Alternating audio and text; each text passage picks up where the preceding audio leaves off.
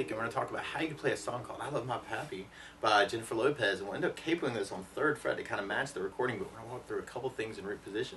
And you can start off with kind of that main bass line that happens through the tune where you can play 3rd fret on the A string, 3rd fret on the low E string twice, and then 1st fret on the low E twice. So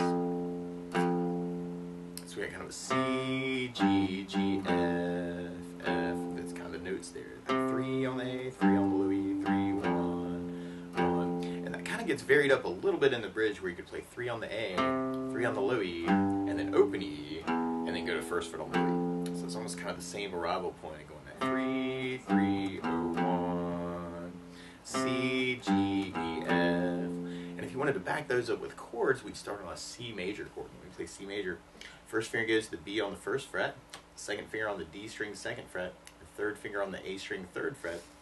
And if you strum the A string to the high E string, that sounds a C major chord, and it sounds really, really happy. Now you may also want to think about lifting off the 1st finger and add a C major 7, or adding in the pinky on the B string 3rd fret for a C major 9 and kind of saying some things around the C chord. Or another way to play C major 9 is to do 1st finger on the D 2nd, 2nd finger on the A 3rd, 3rd finger on the B string 3rd, pinky on the high E 3rd, and if you strum the A string to the high E string, it sounds a C major 9. It sounds really groovy, happy. And then from the C we go to a G major chord. When we play G major, first finger goes to the A string on the 2nd fret, 2nd finger on the low E string 3rd fret, and 3rd finger on the high E string 3rd fret. And if you strum all those together, that sounds a G major chord, and it sounds really happy. Now you may also want to think about putting the 3rd finger on the B string 3rd, pinky on the high E for your G. That might be kind of a cool way to kind of work it, is kind of putting that 3 and 4 in the same place. And then from the G we go to an F major chord. There's a couple different ways you may want to try it. Normally you do this as a 1st fret bar, 2nd finger on the G 2nd, 3rd finger on the A string 3rd, pinky on the D string 3rd. That sounds an F major bar chord. That sounds really happy. Or you can substitute for that if you're starting out as something called F major 7, where you do the 1st finger on the B string 1st fret, 2nd finger on the G 2nd fret, 3rd finger on the D string 3rd fret. And if you strum the D string to the high E, it sounds an F major 7. It sounds really groovy happy.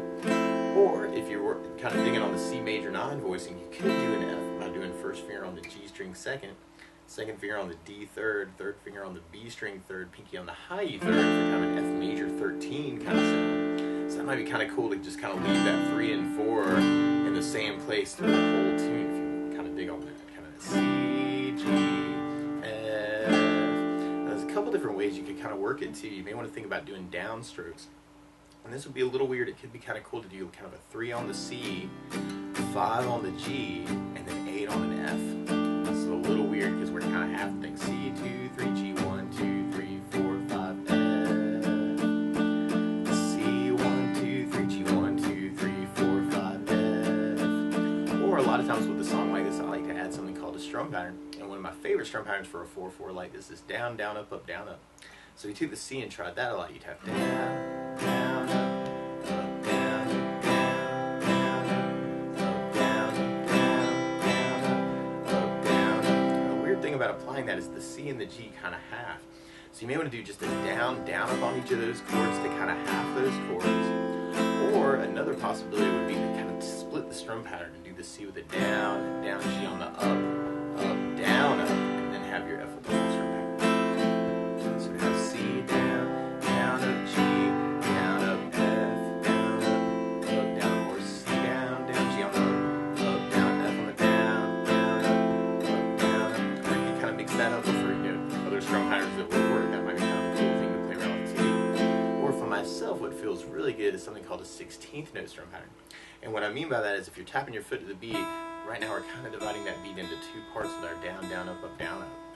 1, 2, 1, 2, and that's called an 8th note. What a 16th note is where you divide that into 4 parts. 1, 2, 3, 4, 1, 2, 3, 4. And one of my favorite 16th note strum patterns is a long down, down, down, up, down, down, up, down. And what I mean by that is if you take the C and do a down for 4. 1, 2, 3, 4, 1, 2, 3, 4, 1, 2, 3, 4. That's what you do on the first beat. Then on the second beat, you do a down on 1, down on 3, up on 4. So you're going 1, 2, 3, 4, down, down, up, down, down, up, down, down, up. And then on the third beat, you're doing an up on 2, down on 3. So you're going 1, 2, 3, 4, 1, up, down, 1, up, down, 1, up, down. And then on the last beat, you're going down, up, right along with the 1, 2, 3, 4. So down, up, down, down, down, down, down.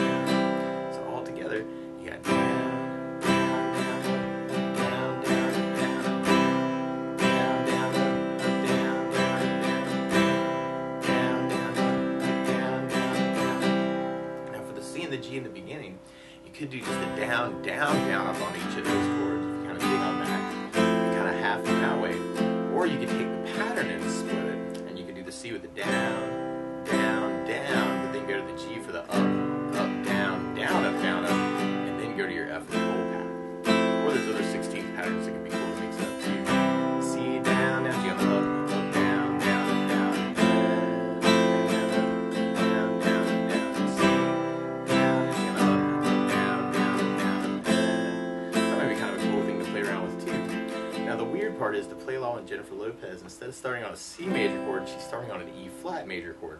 So to play along with the recording, what you want to do is take a capo, and if you put the capo on 3rd fret, then now your C is really an E flat major, and your G is really a B flat major, and your F is really an A flat major. But you could kind of kick it off with that bass line, kind of that 3, 3, 3, 1, or the 3, 3, 0, 1, kind of using those for the intro licks, or you could even add extra notes, which could be cool too. So that might be kind of a cool way to work it. Or you could do kind of the down idea, kind of C, G, F, C, G, F, or you can try the down, down, up, up, down. C, G, F, C, G, F, or you can split the pattern, which would be C, G, F, C down, down, G on the up, down, up, down. Or if you're doing on the 16th, you can work it that way. C, G, F, C, G, F, or you can split that back. C, G, F, C down, down, G on the up, down, down, up, down, up, down. Or something else that I like to add to a song like this too is bass notes. And a lot of times on that first down, of the down, down, up, down, up, you throw a bass note in for the chord. So on the C you'd have the A for the bass, on the G you'd have low E for the bass, on the F bar you'd have low E for the bass, and on the F major 7 you'd have D for the bass. So C, G, F, kind of one way to do it is kind of the bass, down, up, bass, down, up, bass, down, up, C, G, F, or you can split the pattern with the bass. So the bass, down, G on the up, down, F the bass, down, down, C with the bass, down, G on the up, down, F the bass, down, down. Or if you're digging on the 16th pattern, you could work it as kind of a bass, down, down, up, down, down, up, down, or bass, bass, down, down, up, down, down, up, down, or bass, bass, down, down, up, bass, down, up, down, up. Can all be cool variations. So another way to work it is kind of working that as kind of a bass, down, down, G with the bass, down, down, F the bass, down, down, up, down, down, down, up, C, G, F. Or you can split the pattern with basses. C, G, bass, down, down, F, down, down, bass, down, down, bass, bass, down, down, G, up, bass, down, down, F. Kind of working that idea. Or if you do other licks around these chords too, feel free to kind of throw in what you want to. You can kind of take this lesson and run with it any way you want to. Kind of see what you can say with the song too.